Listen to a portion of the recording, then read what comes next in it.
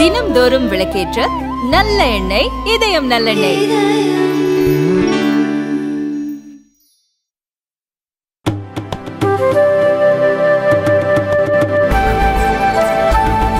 It's very unfortunate the DMK government is trying its best to release 16 convicts in the infamous Coimbatore bomb blast. And they're doing everything within their power to get this done before the Lok Sabha election just to get a brownie point. We all know February 14, 1998, that day is etched in the memories of Coimbatore people and Tamil Nadu because Tamil Nadu has never seen a bomb blast of that order. 58 people killed, more than 200 people injured.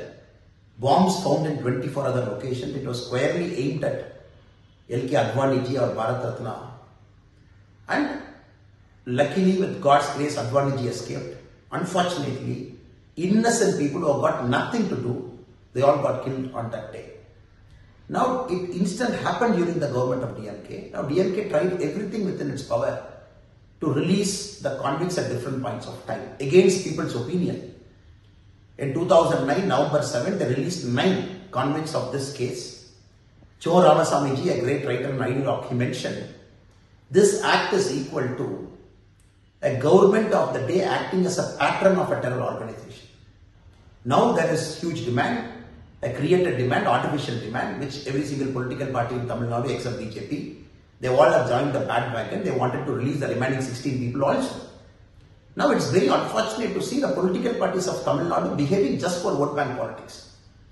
Only in October 2023, the Supreme Court has squarely rejected the bail for all the 16 convicts, saying it's a grave crime of the very high order. Now, DMK government in 2021, after they came to power, they got the Justice Adinathan Commission, and more like an eyewash commission. They got a report from the commission which said they should be released. And they are trying to find all means at their disposal to release all the 16 prisoners immediately. Now, BJP Tamil Nadu is strictly condemned. And not only do we condemn, we believe the people of Tamil Nadu are against this act of the government to try to release these people early. Only in 2022, just before Deepavali, a suicide bomber targeted the city of Coimbatore. Fortunately, only the suicide bomber got killed and none of the people got injured or killed, the common people. And the NIA is still writing multiple charge sheets filed. Even day before yesterday, the NIA has written, arresting multiple people of the same module, ISIS inspired module.